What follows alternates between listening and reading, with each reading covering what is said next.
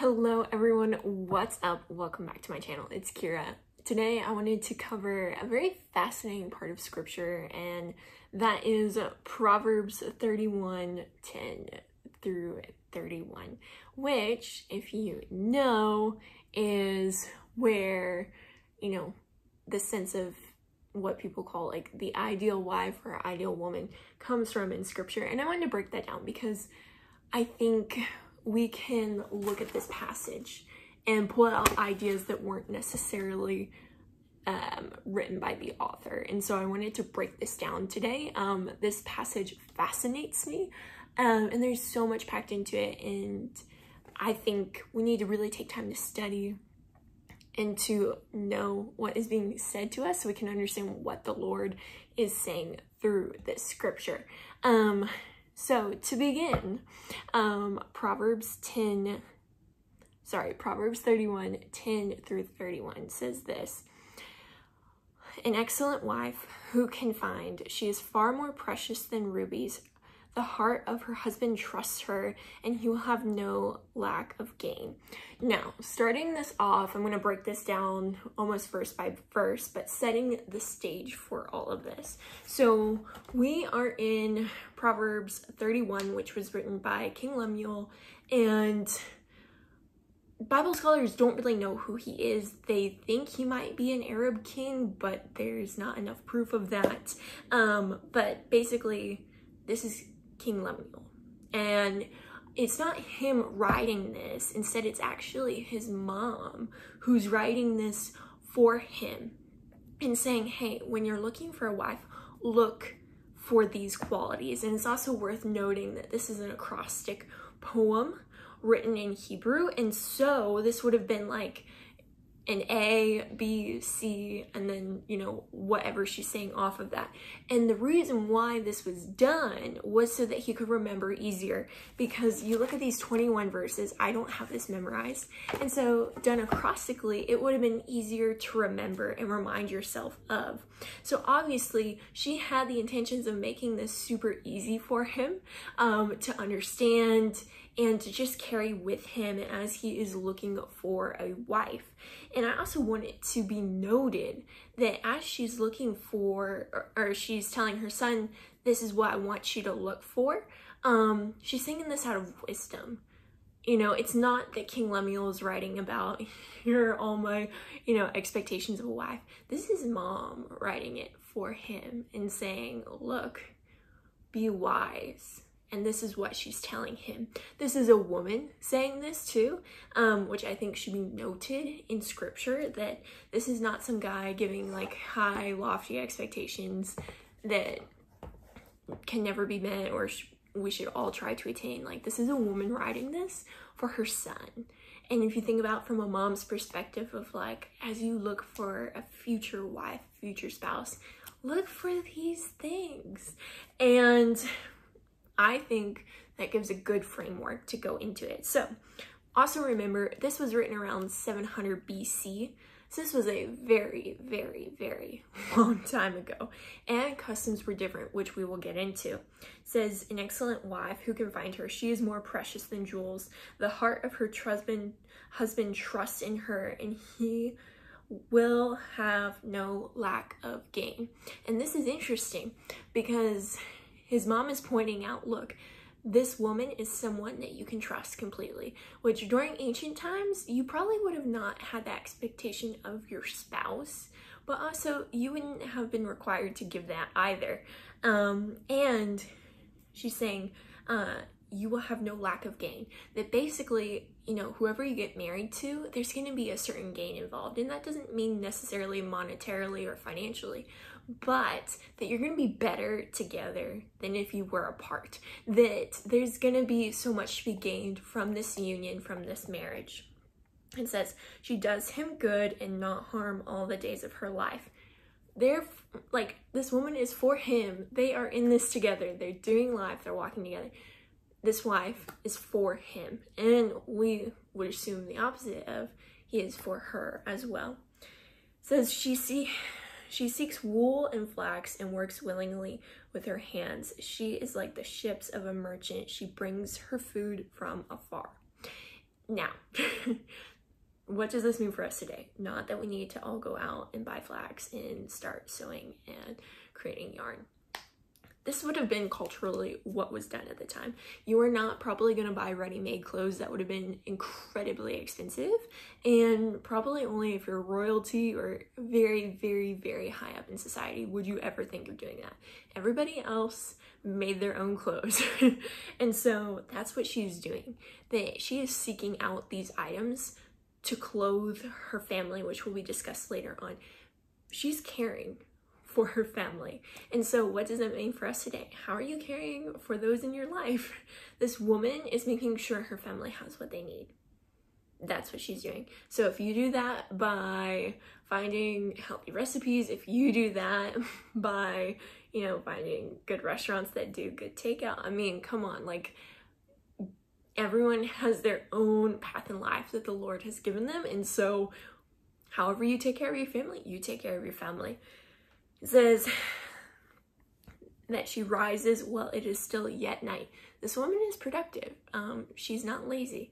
Now, this is not to say that you should never sleep, that you should be a workaholic, but it's showing that she knows the things she has to get done. She has a list, so when she rises early, she's getting a head start. And I'm not saying we all need to rise in the middle of the night and do this. I don't.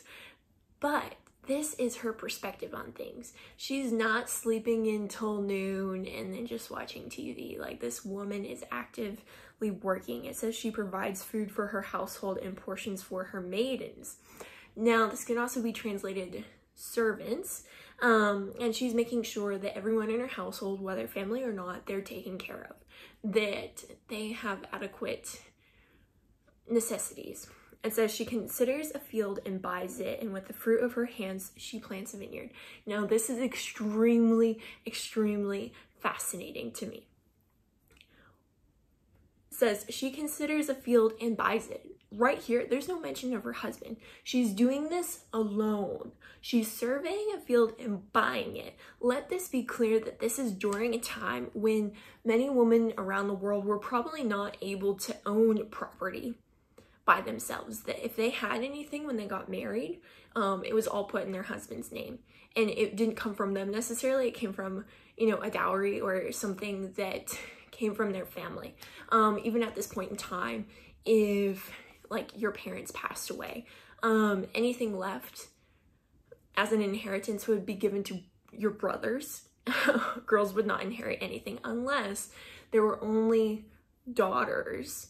And then in which case that money or that property or whatever would be given to the husband of that daughter. So this is during a time where, like, the fact that she's going out and buying her own land would just be a shock. Like, this would be like, whoa, her husband's letting her do that. Like, what does she think she's doing? And it says, with the fruit of her hands, she plants a vineyard. This woman is very, very wise. She has a real sense for business and is able to see if something's a good deal and buys it and plants a vineyard and profits from that. It would have produced wine. It could have produced extra to sell. Like, there was much profit in this. But the fact that it doesn't say anything about her husband being part of this transaction says volumes about how much her husband trusts her and allows her to do in the family. This would have been unheard of. And actually in America, up until 1900, not every state even allowed women to have their own money or property in their name. Up until 1900, like 122 years ago, guys. So the fact that this is 700 BC and her husband is letting her go out and do this is astounding and shows the leniency he gives her and believes in her and trusts in her to make this huge economically decisive decision. It says she dresses herself with strength and makes her arms strong. She perceives that her merchandise is profitable. She knows what she has, and whether she's selling things from her vineyard, whether this is clothing, we don't know, But whatever she is selling in the market, she knows it's valuable. It's of quality. She's not shortchanging anyone. She is not cutting corners. She has made the best product she can, and she knows that. And it says that her merchandise is profitable, so people are coming and buying it. It says her lamp does not go out at night. She puts her hands to the distaff and her hands hold the spindle. These would have been instruments to weave, to sew back in the day. So she's a busy woman. Like, she's not very idle. She's not sitting around. Like, she knows the work that she's been given to do, and she's all in it. It says she opens her hand to the poor and reaches out her hands to the needy. So not only is she really providing economically for her household, she's also providing for the poor and the needy where she is at. She's not just thinking about herself and everyone who relies directly upon her. She is also thinking about those around her and extending her arm and being generous, which I think speaks volumes to who we are called to be today. I think about the fruits of the Spirit, which none of these things are like directly it: love, joy, peace, patience, kindness, goodness, faithfulness, gentleness, and self-control. But I think what we are seeing her do is seeing the fruits of the Spirit in action. And you can see love through what she's doing. You can see joy in the upcoming verses and how she speaks, self-control, and just how she manages her time. The list goes on. And it says she is not afraid of snow for her household, for all her household are clothed in scarlet. A better translation of this would be like a double fabric, not necessarily the fabric being a scarlet color, but that it's doubly thick, so it'd be super warm and keep them warm during the colder months. It says the bed coverings, she makes bed coverings for herself. Her clothing is fine linen and purple.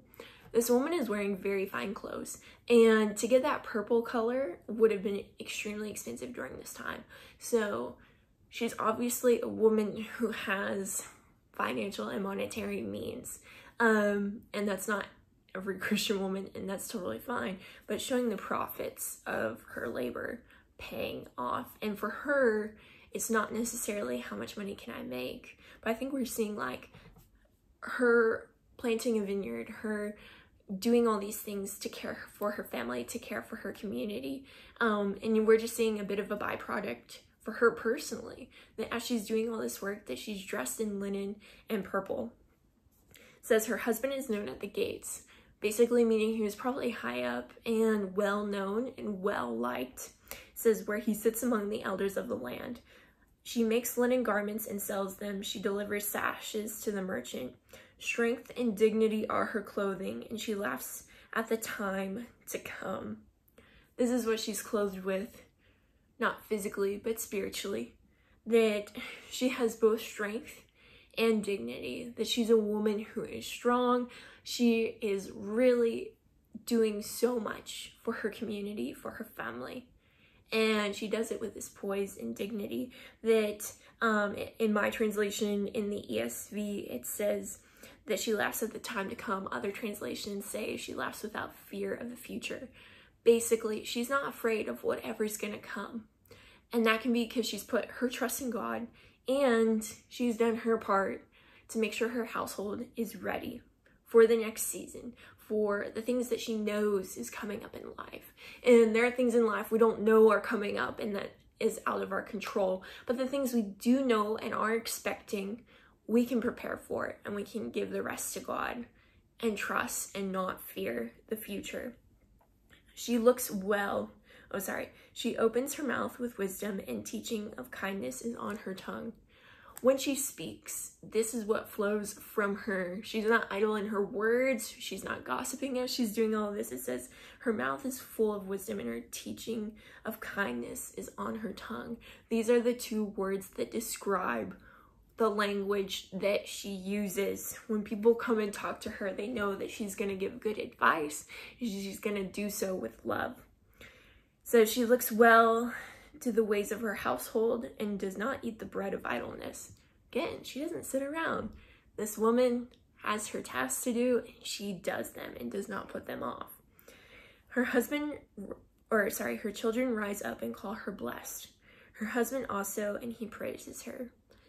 So not only is this what the mom is saying King Lemuel's wife should look like, but that this woman should also be the kind of person that garners the respect and praise from her family, from her husband. And this is what her husband says, praising her. Many women have done excellently, but you surpass them all. Charm is deceitful and beauty is vain, but a woman who fears the Lord is to be praised. Give her the fruit of her hands and let her works praise her in the gates. She's not praising herself. It's what she's doing that is making a statement. And we can see that throughout these 20 verses, that is what's happening.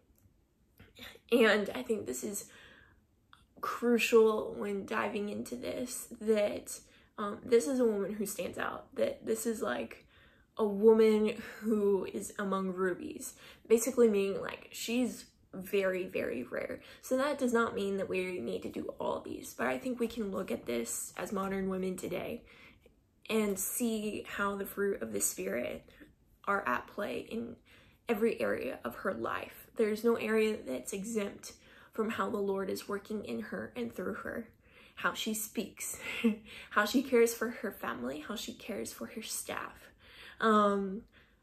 It is all sown through there, that she's doing it with love and joy and peace, because she does not fear. She has gentleness, she has self-control, and to see those play out in different ways is so fascinating. And I think if we can view these verses in that light of, this is not some crazy expectation of like everything that we need to do. I don't think the Lord is calling you to like spin linen, unless that's like really a part of your life, then you do that, but that's definitely not a part of my life. But I look at this and I can say, okay, how can I let the Lord shape me in my heart and the Holy Spirit work through me in my home, in how I provide for my family, in how I treat others, how I treat people in my community, how I treat those who are in need, you know, how I look towards the needs that I see arising in our family, but also at the same time, not fearing the future, not fearing the what ifs, giving those to the Lord, but taking care of what I can take care of. And I could go through this all again, but with that framework in mind, as we read this and just allow the Holy Spirit to talk to you. Number one, God wrote this book. He gave it to us. And so we should feel totally confident in coming to the Lord and saying, Lord, we don't understand something. Help us to understand what you're saying through here. Because we can read this and interpret it 500 ways. I went to Bible college. I majored in religion. I have seen people interpret scripture so many ways. And so it's really been something where I've had to come to the Lord and say, Lord, like I could see either one of these ways making sense, and maybe both of them do, and you're okay with either translation. But Lord, what are you saying? What do you want us to hear from this? Because we can read this one way, but we want to hear things and understand things the way that the Lord intended us to, which requires prayer. And it reminds me in Matthew where the Lord says, seek and you shall find, knock and the door will be open unto you. That as we seek the Lord in reading his word and understanding it, that we know that he's going to share with us, that his Spirit is at work in us, teaching us and showing us what he meant when he gave us this book, because there is so much wisdom, so much knowledge, so much truth, and so much love packed in these pages for us to not just read, but to take to heart, to understand and work out in our lives. And also it says that this is God breathed. And so it's living, and it's amazing what happens when you read with the Holy Spirit and you just understand things in a different light. Or you can read the same passage like 20 times and you read it again and something else hits you. And that's the power of the Holy Spirit in the Bible and just working through the words of God. And so that's a bit of a tangent, but I say all that because You don't need to be a Bible scholar. I felt called to go and get my degree in religion, but if you got your degree in anything else or you didn't get a degree, hey, this is not just for me to understand. This is not for just theologians to understand. This is for all of us to understand. This is for God to speak through the Holy Spirit in us to help us understand what he is saying. And I want that to be abundantly clear. Like, I love studying scripture. I'm very passionate about it, but I am not like, I'm not like an authority figure in this. Like, the Lord is the authority figure, and we go to him and we ask for wisdom in how to understand what he's written to us. So that's my spiel. If you have any questions, comments, please share them down below. I love these studies. I love digging into scripture, and I love just having conversations with people. We actually did this passage in a Bible study that we have through Flourish Sisterhood this past week. So if you are a lady and you would like to join, comment on our Instagram at Flourish Sisterhood, and we will get you connected with the Zoom link. It's at 7 p.m. Pacific Standard Time on Wednesdays, and since it's on Zoom, you can join us from anywhere. We are international. We have ladies popping on from different countries, which is so fun that we all get to meet together and we get to pray and we get to know each other and we get to study scripture, and it's a joy to hear from everyone and what their takeaways are and what really stood out to them and what the Holy Spirit's tugging on their heart. And so that's my shameless plug. Go check it out. It's awesome. I'll leave it in the description down below, and we would love to have you hop on and join our girl gang and get to know God better together. So that's all. Thank you for sticking with me through this longer video. I hope you have an incredible week and that you can just take some time with the Lord in scripture and get to know him better through his word. And I love y'all so much. Have an amazing week.